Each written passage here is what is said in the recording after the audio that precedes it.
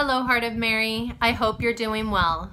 This past week, I was so blessed to be with my mother and my 3 sisters, which was kind of difficult because they came from another state, and we had talked over and over again if they should cancel the trip that they had planned for a year. To be honest, it was really great for my heart. So they got here, they quarantined, and then we spent some precious time together. And when I had to say goodbye, I was really surprised that the days that followed were full of real sadness. I realized that we had not spent that kind of time together since my dad died over 12 years ago. The time we spent together was precious in every way. So that was one of the silver linings for me of COVID-19. We had started doing weekly Zoom meetings so that we can keep that connection and see each other face to face. And not only that, it's what everyone was doing. So during those times that we were meeting, we would talk about that trip that a few of them had planned to come out. And then my other sister soon tagged on, and she came out as well.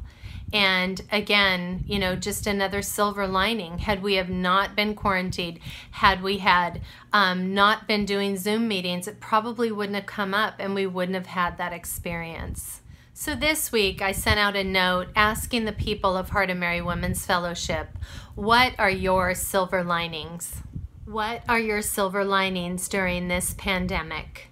The definition of a silver lining is the potential for something positive or beneficial to result from a negative situation, often used in the phrase, every cloud has a silver lining.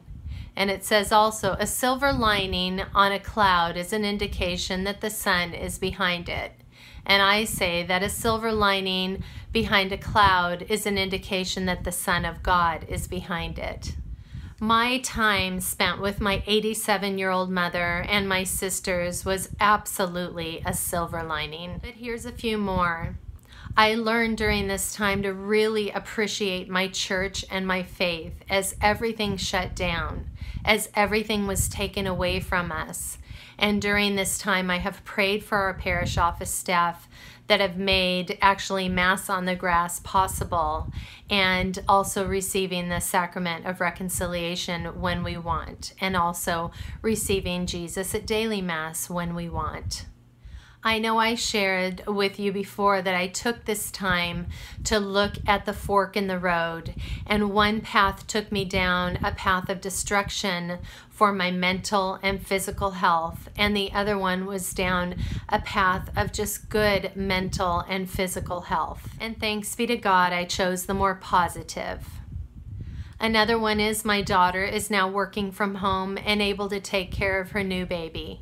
And my other daughter is homeschooling my grandchildren. So that is huge and very heartwarming for me.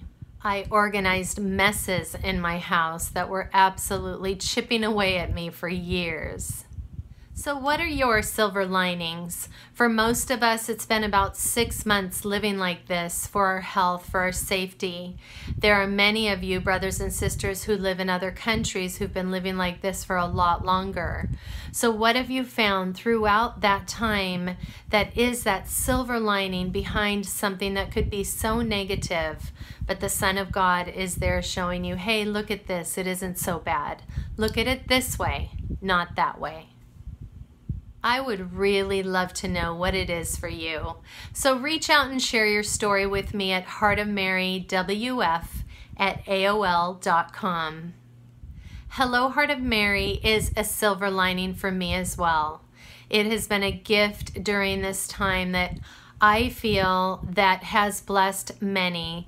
I've received wonderful comments from people and continue to be affirmed by them. And so I will continue to keep reminding you how much Jesus loves you and that you're never alone in anything, no matter how hard it may seem, you are never alone.